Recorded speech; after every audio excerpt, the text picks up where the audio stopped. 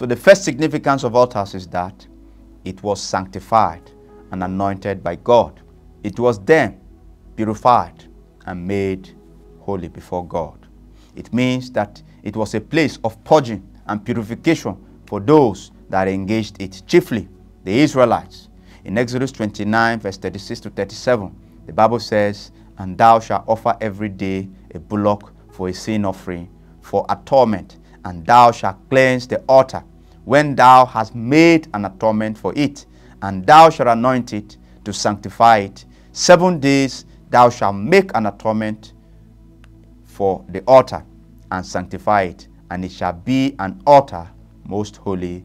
Whatever touches the altar shall be holy."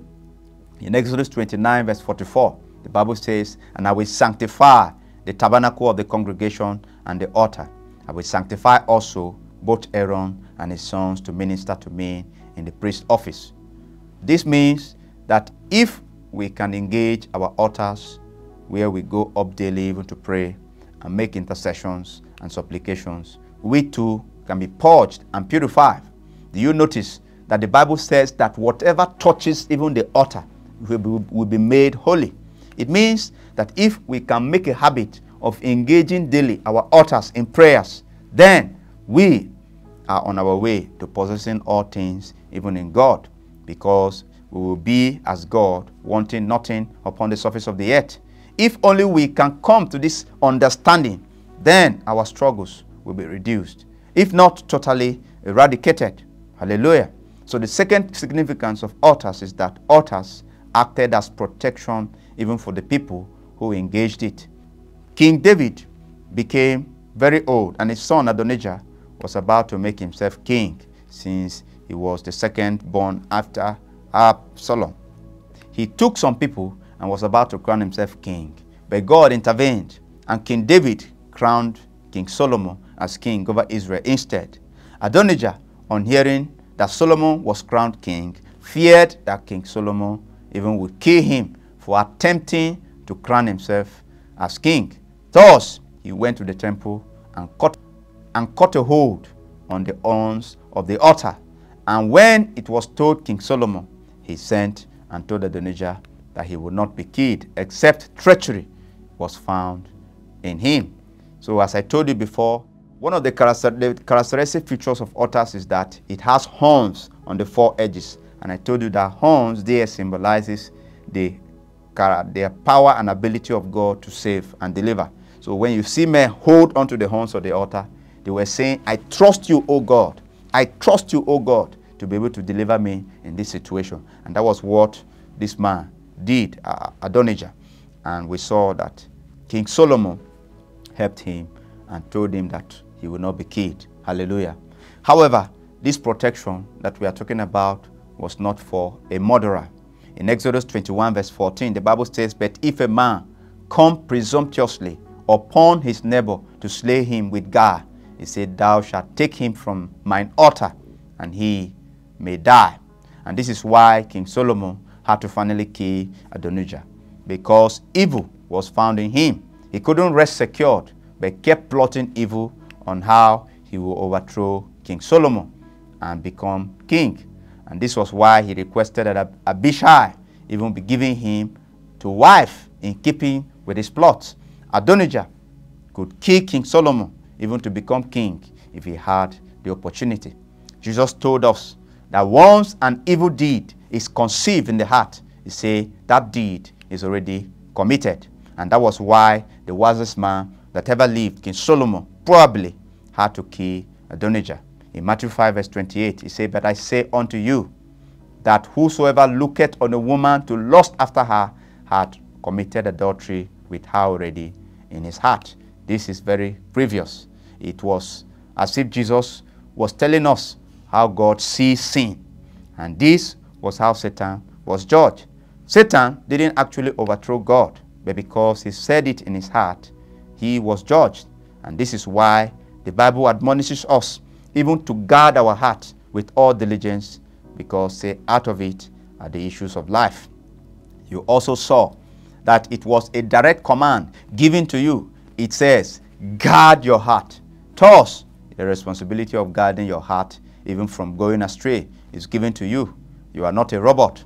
Thus, you must learn to use your will and say no even to the devil and say yes even to God. Hallelujah. The third significance of altars is that it was a symbol of God's all-consuming presence.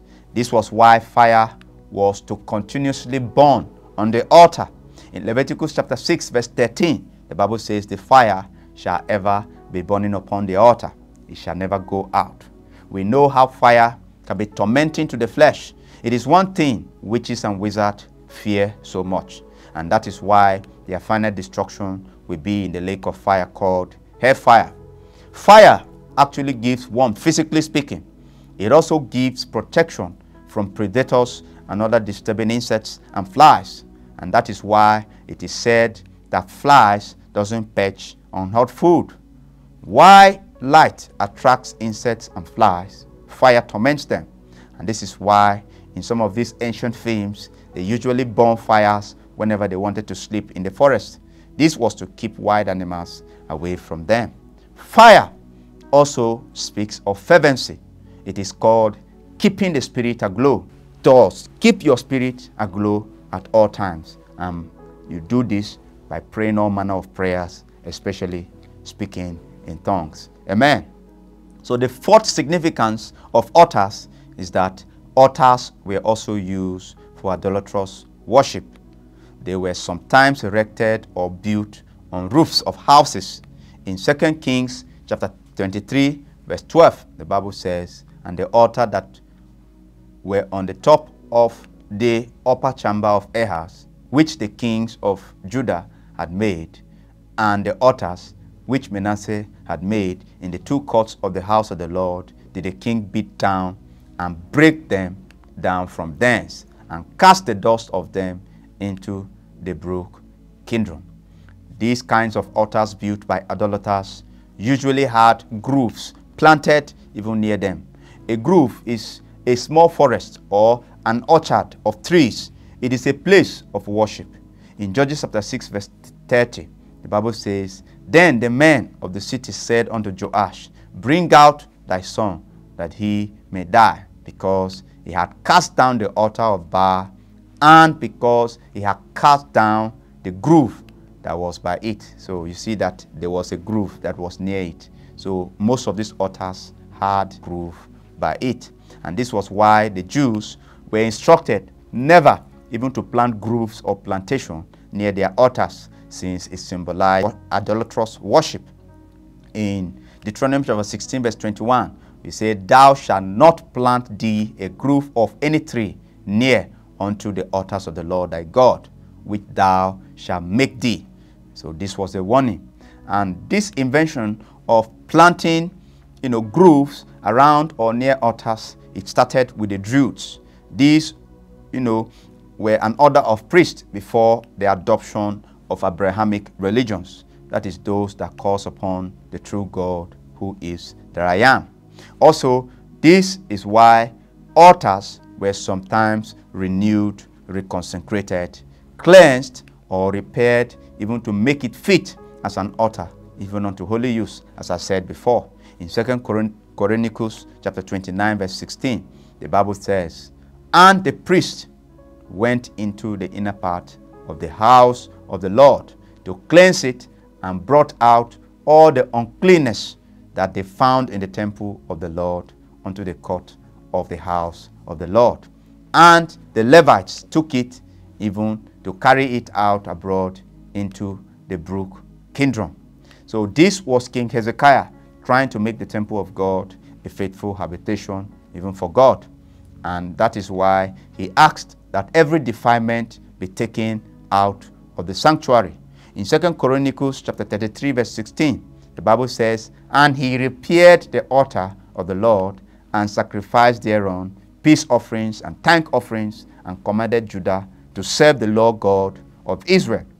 So this was the story of King Manasseh, who ruled longest in Jerusalem. He ruled for 55 years, thereabout, but invented all forms of evil instead of good. He rebelled against God and went the way of the kings of the earth. Thus, God caused him even to be captured by the captain of the host of the kings of Assyria, who took him even from where he was hiding among the thorns, and bound him even with fetters, and carried him to Babylon. But the Bible says in 2 Chronicles chapter 33, verse 12 to 13, that when he was in his affliction, he said, he besought the Lord his God, and humbled himself greatly before the God of his fathers, and prayed unto him, and he was entreated of him, and heard his supplication, and brought him again even to Jerusalem, into his kingdom. Then Manasseh knew that the Lord, he was God. It was after this experience that he now repaired the altar of the Lord, and for the first time sacrificed peace offering and thank offering, and commanded Judah also to serve the Lord God of Israel.